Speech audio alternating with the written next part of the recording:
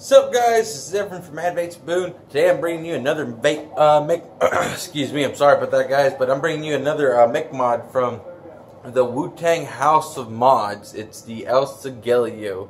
It's a 26650 battery. It is a big guy. It's rare for us to get Philippine mods. It really is. So this is a nice collector's piece for all you collectors. It is number 399. Like I said, you never see a lot of these mods right now. It's a really well put device. Hits hard, especially since it is copper. You know, what else can I say? It's a great mod. I know a lot of people use these to cloud chase, and they enjoy it.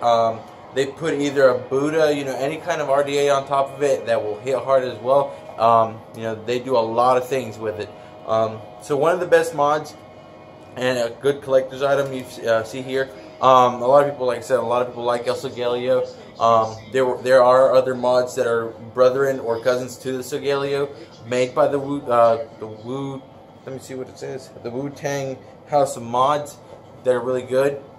So yeah guys, come check this mech mod out. It's number 33, great shiny copper. Come check it out here at Advanced Boon. This is Efren signing off. I'm gonna deb it out and go do some work. See you.